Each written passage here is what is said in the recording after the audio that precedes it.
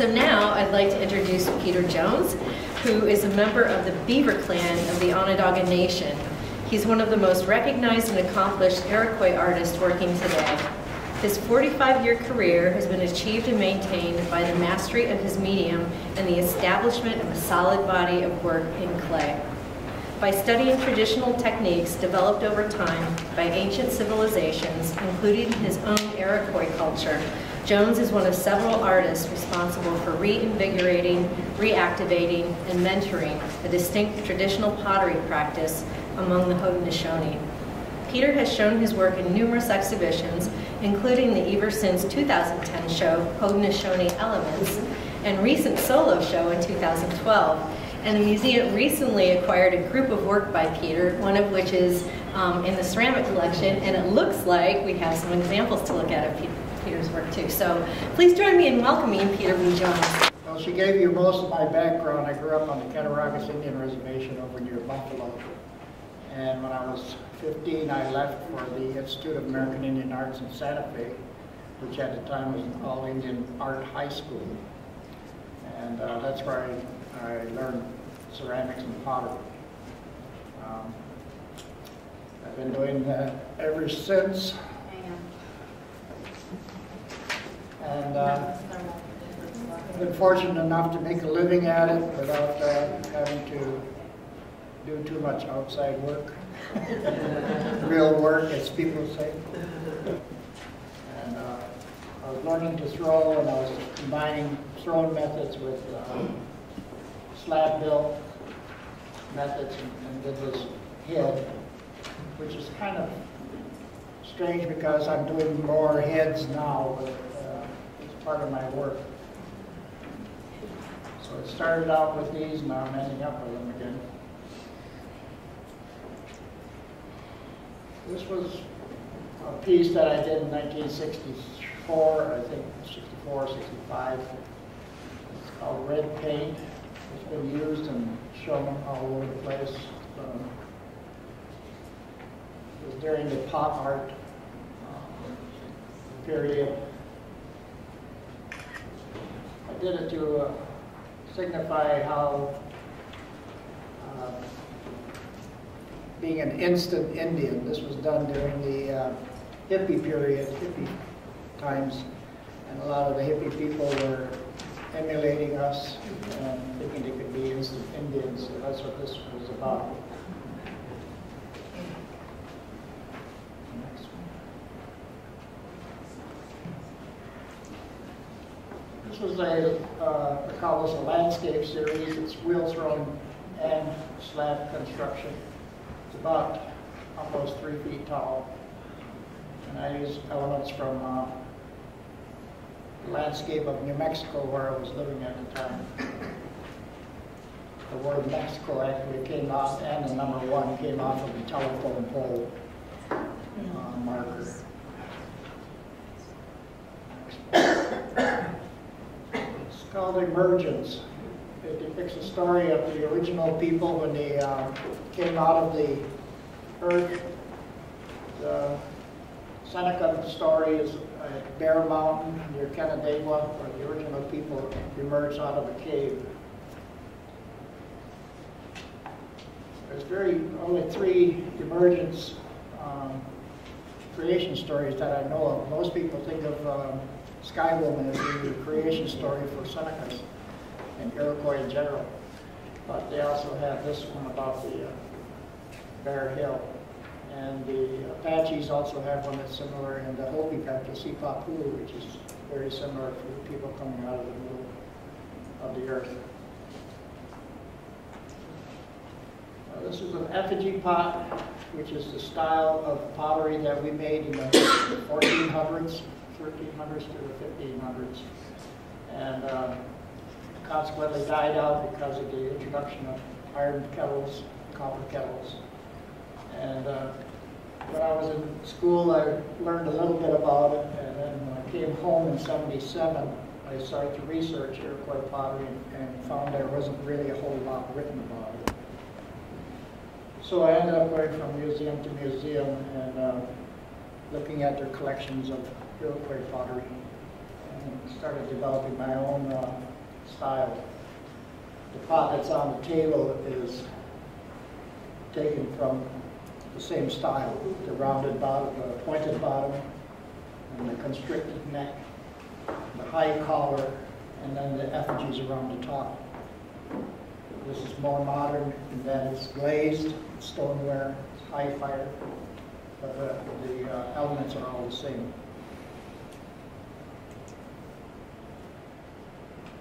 This piece represents the cosmos. A lot of our stories are about the sky, and the universe. So that's what this is. It has rawhide attachments on it to represent lightning or different things. And it has elements of design that were used in traditional pottery, and the white shell represents stars.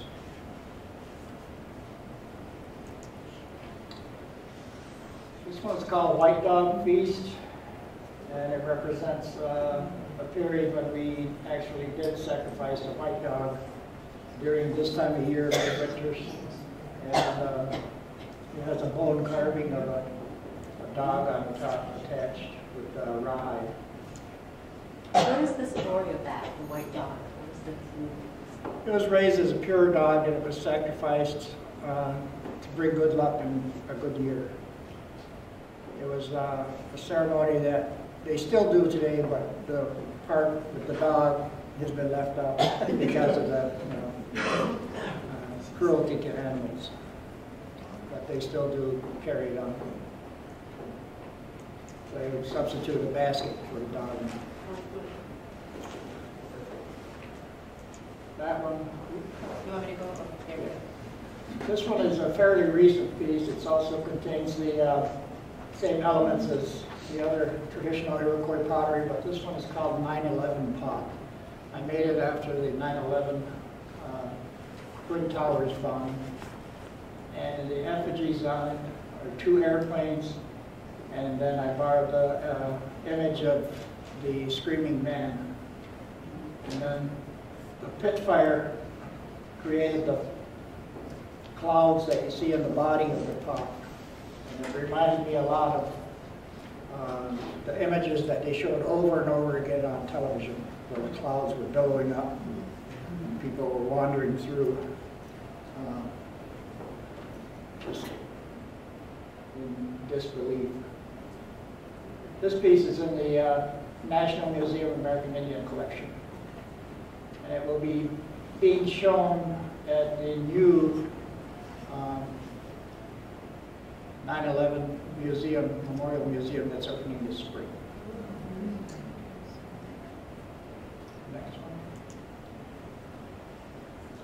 This one is from an American series that I did. It's what's called American Holocaust, which represents Chief Bigfoot when he was died in a massacre. He actually was shot and didn't die from his wounds. He died from freezing to death.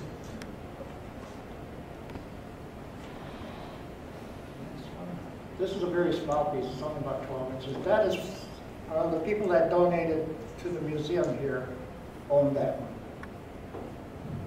This is another one, the same pose as the Bigfoot one. This is called American Tragedy, and it depicts a person with a bottle of alcohol. And I wanted to give it a little leeway there so you really can't tell if he's going down or getting up.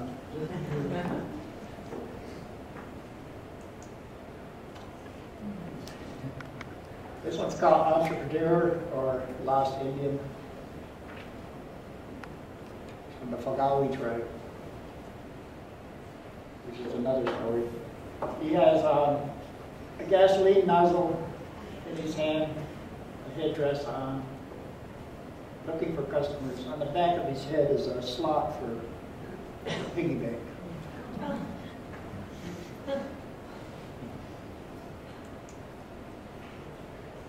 This one's called World on the Turtle's Back.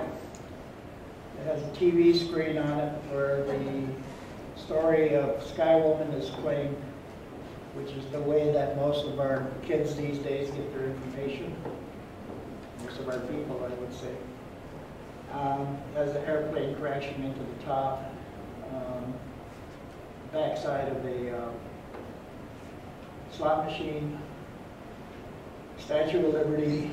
On the other side, it's just holding a tablet and it just says no on there to reference how they used to be something for people to see the Statue of Liberty and knowing that they were welcome to this country. And current times, they're not letting in people. So she has no on her tablet now. On the ground, or on the back of the turtle, we have people that are caught up underneath all this, which is us or you.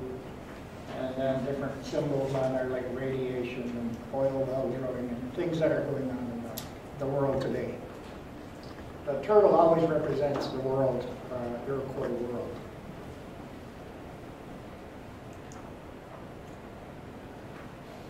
This one is called Blood Quantum. It talks about how much percentage of blood we are. They go by the mother in some societies, our society, matrilineal. If your mother is Indian, then you're Indian. Other tribes go by blood quantum. If your mother is Indian, your father's not Indian, and so on and so forth. So he's got a little sign on the bottom that says 1/4, half, 3/4, full. You know, and it's a problem that's presenting itself even more today with the casinos, particularly where they have to divvy up the money and profits from casinos, and the less people there are in the tribe, the more tribe gets. So they're sort of screening out a lot of people. I did that piece go back in 90-something. This one I did in 1990. It's called Sovereign Indian, and his hands are bound, tied to his body, because we are only as sovereign as Congress allows us to be. If they want to declare us not sovereign, they can. That's what that was for.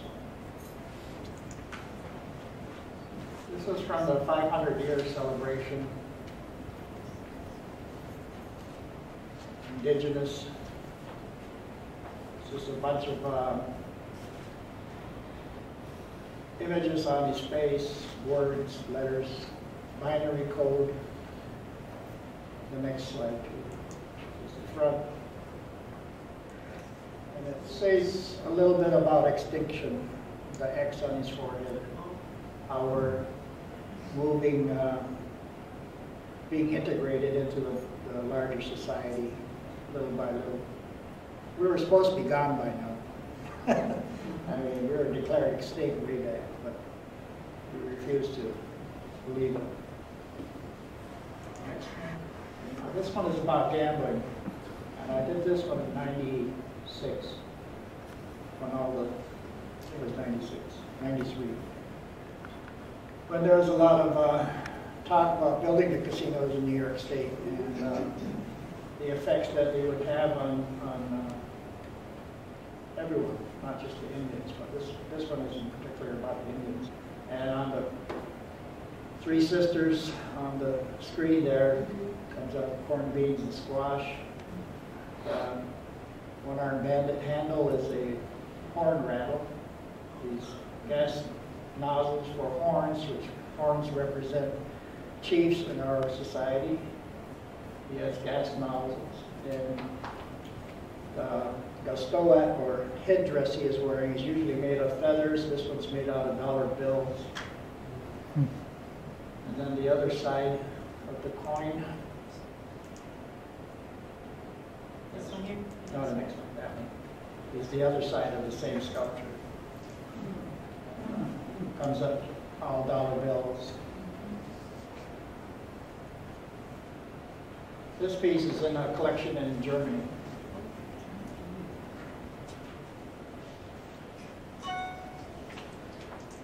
This one's called Dialogue on Sovereignty. When the federal government or even the state government gets together with Indians to talk about our sovereignty, that's usually what happens. They're back-to-back, talking but not listening. We're just not even talking at each other. But they're wrapped up in the, on this side, the George Washington Covenant Belt, which was one of the first peace treaties. And then on top of that, the blue and white represents the Two-Row Wampum, which was a treaty that stated that the two would subsist or live together peacefully and never interfere with each other. But on the next slide, I think is the other side. The American flag is on the bottom because the two treaties, Two-Row Wampum and George Washington Covenant Belt, precede the American flag. And they are also above it in precedents or setting rules and laws that are supposed to be adhered to by the federal government. It's an agreement that we made with the federal government. This is a piece called Indian with Baggage. Double entendre. On his bags he has different stickers and things from different encounters we've had, like Wounded Knee, the BIA, different things that are going on. But the baggage he's carrying is the American flag, which represents the American government. Cigarettes, which is still a thing. Alcohol in the beer can. And that's his personal baggage.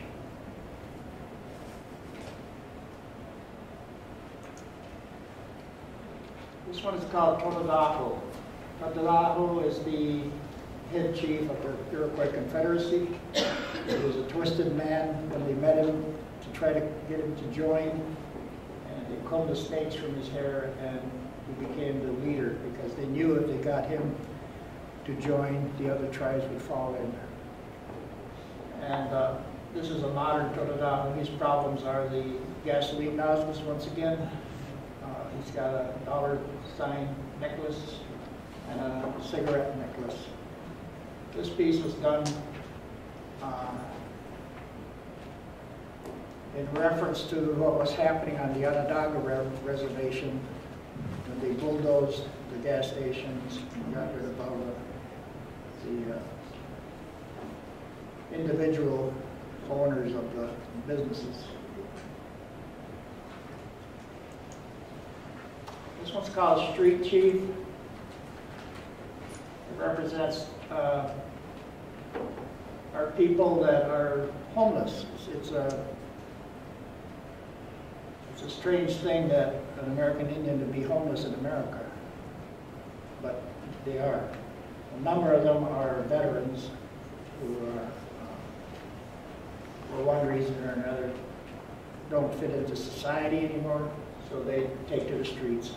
On the side of him, his thing there on his hip is a brown bag with a bottle in it.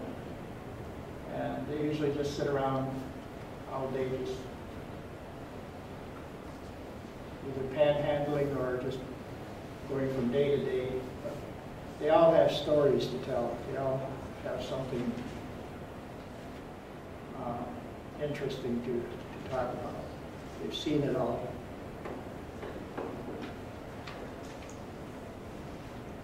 This one is called Red Moon.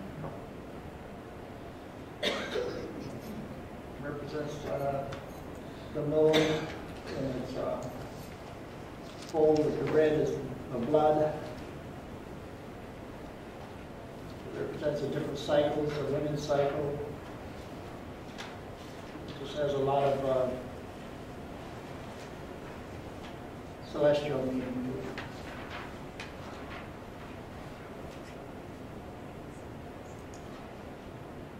It's called New Indian. This is in the collection at Colgate. It's Indian with a headdress that has morphed into a cone shape, and he has, instead of the antlers to depict the chief, he has 3 button buck antlers coming out. And also part of his regalia is an iPod. It's the iPod and technology is all invasive. Captured all of us. This is from a prophecy show that opened here a couple years ago. And the show was about the Guy Wheel, the good word, the code of Handsome Lake, and what he prophesied was going to happen in the end times. And the show opened and when was that? I can't remember. When the end times were. Yeah, the world was supposed to be. end. Yeah. Yeah, December or something. Yeah, so that's when I did this series. This is represents the sickness. It's going to be a sickness and no one can cure it. And it's going to take over everyone. That's what this one is, Yellow Man. And then the next one. In the prophecy, they say there will be 2 orbs that appear in the eastern sky, one red, one yellow, and if either one of them touch the ground and breaks, that will signify the end of the world.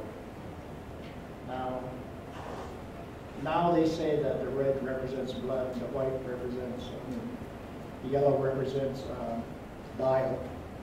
But that's one of the prophecies that's in there. There's 140 some different things. The next one. These are faces of the true believers. In the prophecy, they say that if you're a true believer, you'll go to sleep and you'll be spared all of the Holocaust that is to come. You'll die peacefully. So that's what this piece represents.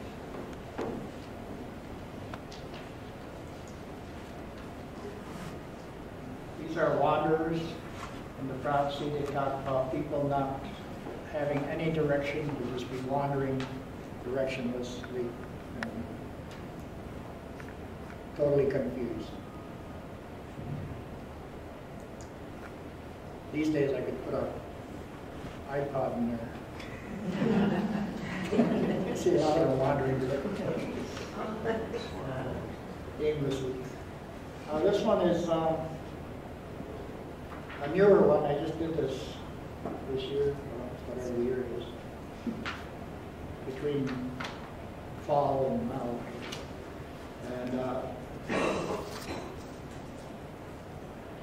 it's another 9/11 piece. It's called Post 9/11. On the top we have a nuclear reactor chimney, binary code around the bottom. The globe on top of his head represents the world. It says chatter on it. It has drones and airplanes flying over it. And on the things hanging down here, I have bone beads that were made out of buffalo bone that I carved in the shape of bombs. The face is all bullet ridden. That represents the images we saw on television where they captured Gaddafi, and all of those things happened since 9/11. And that's what this represents. This piece was purchased by the 9/11 Memorial Museum and will be in the show this spring when they open. They liked it because everything they have is 9/11 related and nothing post 9/11. It's like what happened afterwards. And the next one is just another view of it.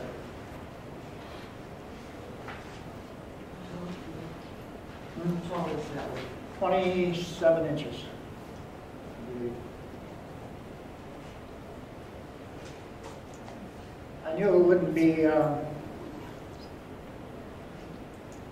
purchased by any individual because it's kind of hard to live with. And I was glad that a museum bought it because it's where it should be.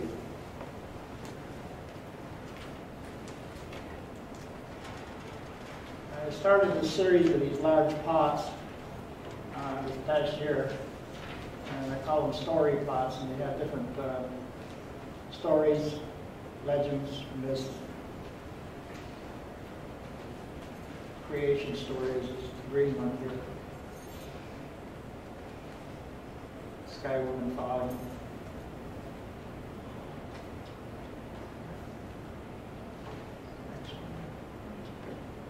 Next two are the same pod.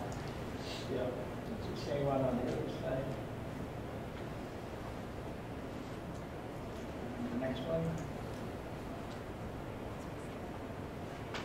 It's an effigy pod with 4 different figures on it. And the next one, same pod. And next one. Yeah. This one I had in the prophecy show. This one I started the series actually. This one was called the underworld pot because at the end times everything that's in the ground is going to come out of the ground. Animals, critters, strange things. The bumps on the pots represent the things trying to get out of the earth. The same on this pot here. They're all about the same size as this one. Yes? Do the markings, the scoring on the collar have like an identifying significance or some significance? Most Iroquois pots have that type, they call it plating. It's a geometric design that you find on the collar. No one really knows what they meant because we stopped making pottery in 1500s. There wasn't much written about it either. But it was on the little pots too. It's on almost all the other pots. That's one. This is called Franken Indian, part of the series of heads I've been doing. They're kind of a composite Indian.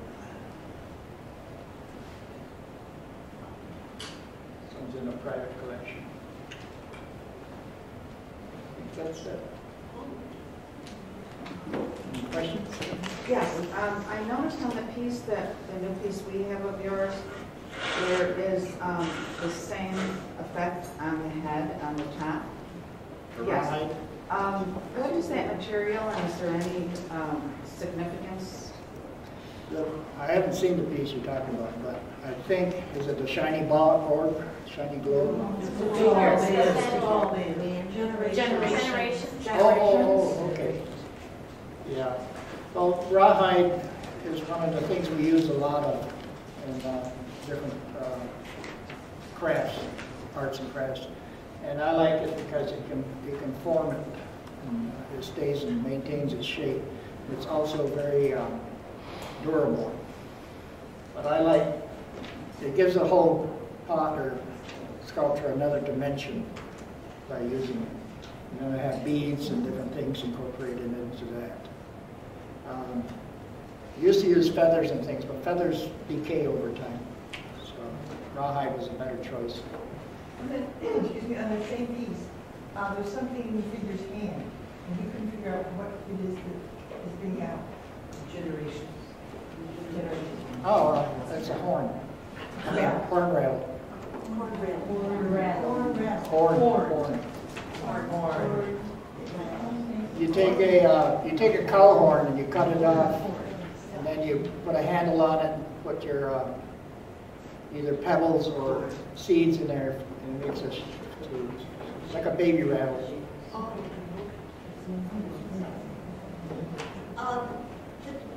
The tours that we've given, in which we've been able to work with the kids around this piece, they really, around generations, excuse me, they're crazy about it. They know about it. Yeah. They can tell you absolutely everything. And this is the grandmother, this is the great grandmother.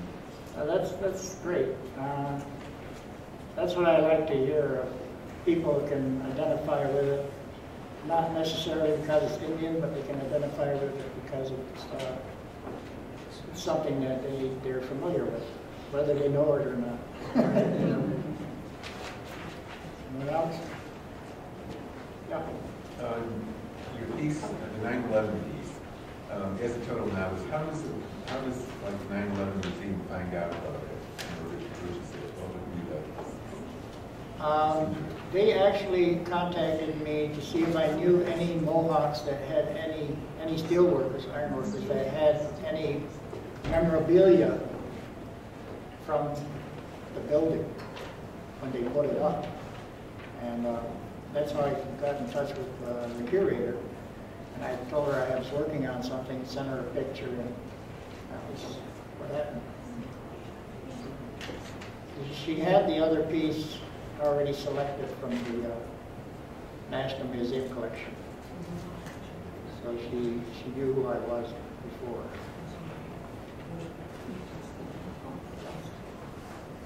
Were there any Mohawks or other high-skilled people from the nations involved in the buildings?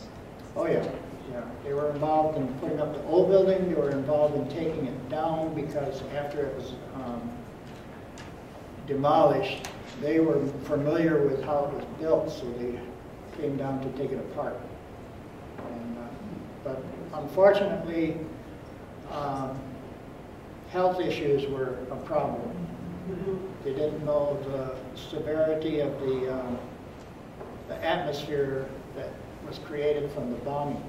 There was just a lot of poison in the air, and consequently, a lot of the iron workers suffered from mesothelioma or just lung disease, all different, not just the iron workers, the first responders too. But they didn't have the mask. They should have had a Class A respirator, and now they had just the little cloth things, paper things. I'm interested in learning more about the old pots. Mhm. Are there many available to be seen, and where would they be? Rochester Museum has probably the best collection of the old pots. Is that the memorial? Yeah, building? no, not the memorial, Rochester Museum of Science. Oh, But, all you guys, we're trying to do a pottery show here, Iroquois pottery show. It'll be the first time ever. We have about 30 potters who are doing a traditional style or traditional based Iroquois pot style. So we're trying to put together a show to be exhibited here, opening here. Back in the 60s, this used to be the site of the International Ceramics Show. And that's where the collection comes from. And I thought it would be appropriate to have an Iroquois pottery show, because it is a rebirth of the pottery that started in the 60s and 70s. And started out with maybe 5 or 6 people, now we have 30. So, something to think about. Yep. Can you address generations and tell us a little bit about that? Yeah, that was Stephen Kern likes pottery, and somebody else liked sculpture. So we put it together. They wanted something for the museum. And I did generations because it reflects who I am, for one, and where we are in today's world. And we still carry on with the horn rattle that you see. We still carry on the songs of our generations. And that's what the people around the whole piece represent. This is the continuity of our people. Yeah. Can I ask a question about your creative process? How final is your image in your head when you start as compared to what finally ends when you say, I'm done? I could have an image in my head rolling around for 3 or 4 years and finally get to it. All that time, I'm just working out details, little logistics. But once I start on it, I just go until I'm finished. I rarely start something and stop and pick it up later. I usually do it, go straight through. To me, it preserves the continuity of the medium. It's very, working with clay, you have to work a little bit fast. You can cover it up and preserve it and make it, so it doesn't dry out. But to me, it creates a spontaneity that you can't get otherwise.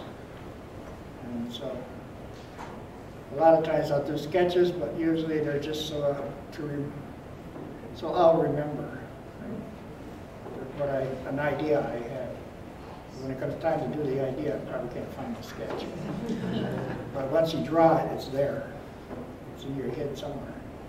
So I have a lot of sketchbooks, and I go back over some of them and recreate them now. And some of them, when I did the sketches, I didn't have the expertise to execute them. And it was like 20 years, 30 years, or even when I was a student. To me, it's interesting that they are still valid images. They're still viable, and that's what I aim for. Anything else? Any other questions? Indians, cowboys? Yes. One question. You use the word Indian a lot. Do you ever get grief from an audience in referring to Native Americans as Indians? I grew up as an Indian. I don't know. The semantics. I am. And my dad was an Indian. My mother was an Indian. I do. Yeah, people say, "Well, why don't you say Native American?" It's semantics. If you know who you are, it doesn't matter. Right. Anything else? Yeah. It's kind of a silly question, but I was just out in Santa Fe, and it's so beautiful. Did you have a hard time leaving there and coming out? I haven't left yet. I go back at least once a year. Yeah, it's incredible, the scenery. When I went there, I thought I was in the middle of the desert. When I first went there. But I stayed. It is just, the light is different, the people are different, everything, the whole pace of life is different. Could you say a couple things about traditional firing Yeah. of clay? Okay, I'm in the process of developing a method of traditional firing, and I've been working on it for like 20-some years. I end up with more questions about it than answers. Because you look at some of the pots, and they are clean on the outside, but the inside is totally black. I've tried to duplicate that thing, that result, and that's what I'm working for. Most of our pottery was fired between 900 to 1200 degrees. The composition of the clay was either found clay with crushed shell or crushed pottery as an addition to give it what they call body, so that you can work with it. They were coil built, paddled, and then designed on the collars or wherever. And to fire them, you have to, well, this is true of all clay. Clay isn't dry until it's around 750 degrees. You can have a pot sitting around the house unfired for 20 years and it still has water content. Because it's porous, it absorbs any atmospheric water. So keep that in mind when you put it in the pit fire, which is hard to control. If the flames or fire gets too hot too fast, that water that's left in there turns to steam and blows it up. So the trick is to fire it slowly, and I found out that if you start with softwoods and build a fire up with softwoods, because softwoods only burn at 500 degrees or so. Then you start to proceed to build the fire hotter and hotter, up into the maple or oak, where you can get up to 1,200 degrees in an open fire.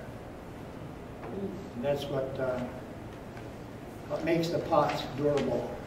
They're not real durable, but they're durable.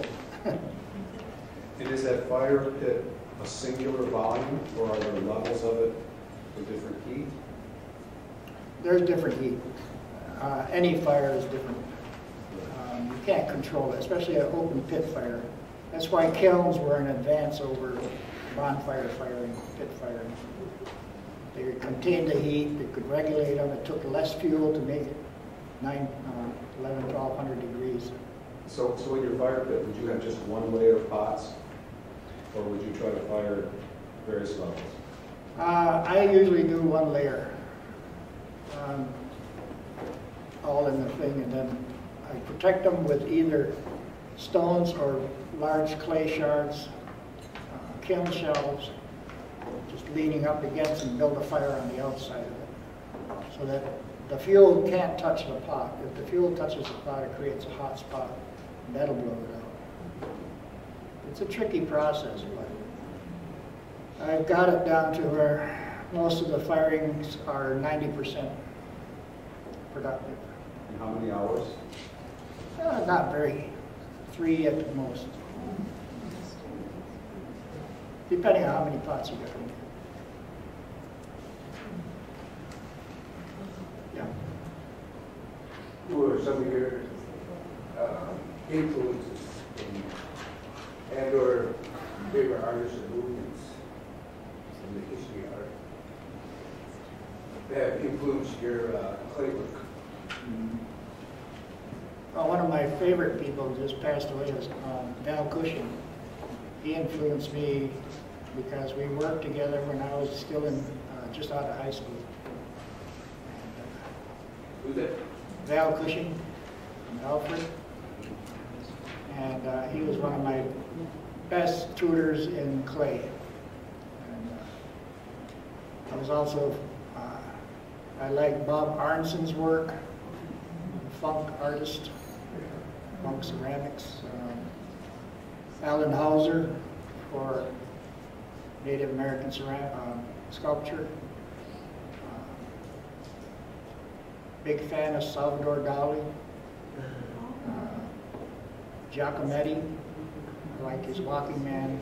It was one of the first pieces I saw in grade school at the Albright Knox. And there's just a lot of people that have influenced me. Picasso, when he was working at Belarus for ceramics, did a number of ceramic pieces there. He also incorporated a lot of Native American aspects to his work. I don't know, just Tom Huff, I don't know if you know him.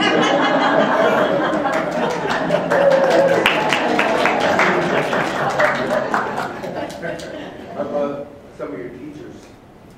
Adeli Loloma was a Hopi teacher who was at the Institute when I first went there, and she was probably the most influential. She taught me one thing, and that was to love the clay and respect it. I've since found out or learned that clay starts out as a living thing. It's made out of carbonaceous material, so it does have a memory.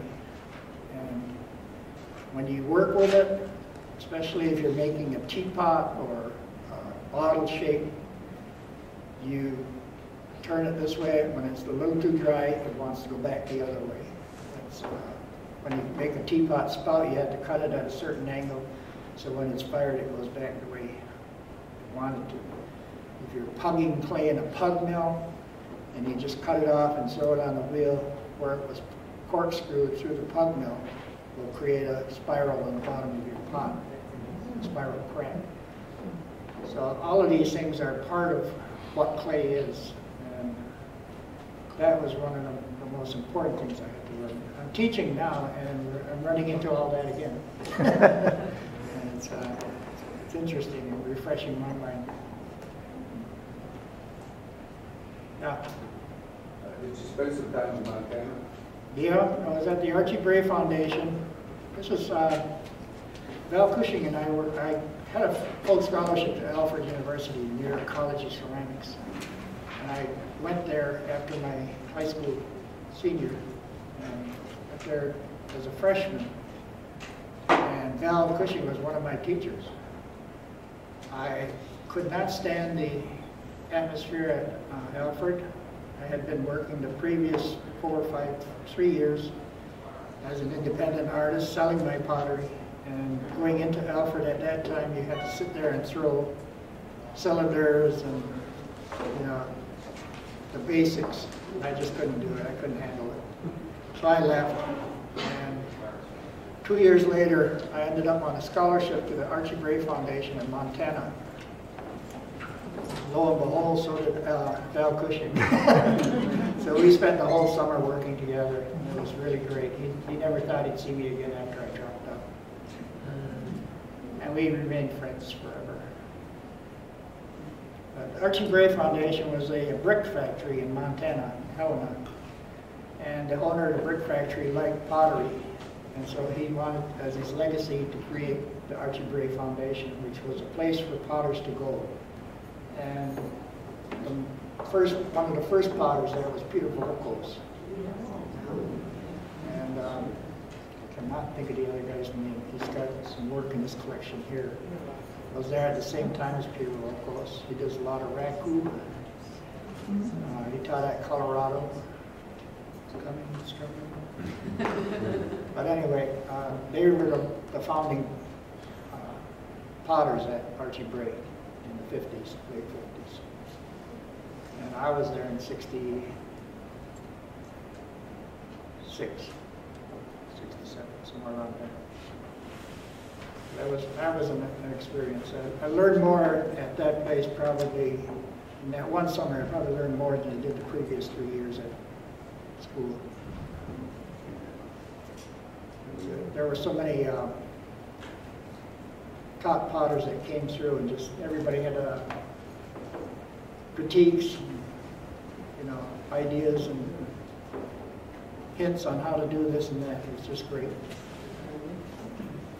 Any other questions? Yeah. It sounds like your talent was recognized at a pretty young age, and I was just curious about how that first happened, how you knew you were an artist, and how that was encouraged. When I was a kid, I had our neighbors down at the end of the street had, we're in Roswell.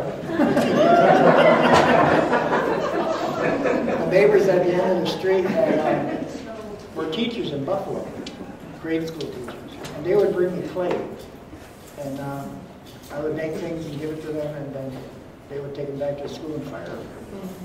So, and then I was at school here in at Onondaga for 6 months, and I made stuff at the grade school there.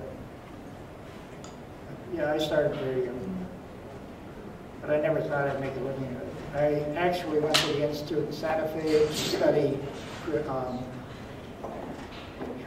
do you call that? Precursor to computer graphics back then, in the 60s. Commercial art. I actually went to that school to study that. Didn't like the teacher, liked the ceramics teacher.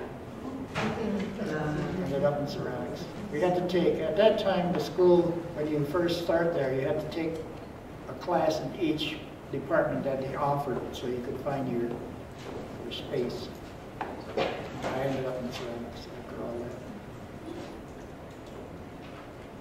Anything else?